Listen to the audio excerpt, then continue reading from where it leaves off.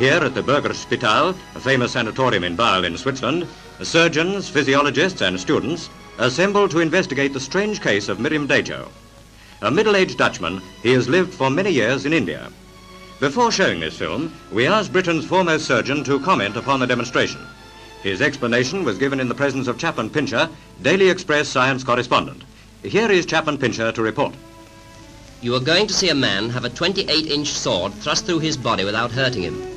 This is no fake, neither is it a miracle. It could probably be done to you if you were willing to submit first to a dangerous operation.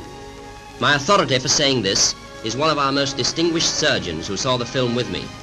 He explained it all this way. Years ago, Indian mystics showed Dejo how swords could be passed through their bodies without causing injury. They persuaded him to let them experiment. A thin round sword was pushed through his skin between the ribs low on the left side. This would hurt, but Dejo had probably been hypnotized. There must have been some loss of blood too. By careful manipulation of the sword, it could be worked further into the body so that the point missed most of the vital organs. Then with a quick thrust, the liver could be pierced and the sword pushed through between the ribs of the other side.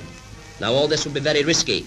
There would be considerable bleeding, and Dejo must have been ill for several weeks after the operation, for it is clear that the sword does pass through the right lobe of the liver. But once the wounds had healed, a straight path of insensitive scar tissue would be formed. A sword thrust carefully along this path would cause little pain or bleeding because there are no nerves or blood vessels in scar tissue. Eventually, a permanently open channel could be formed right through, making the passage of the sword easy and safe in future.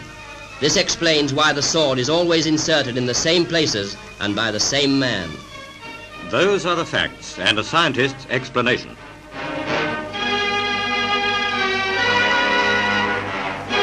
Meantime, Miriam Dejo eats and lives as an ordinary individual.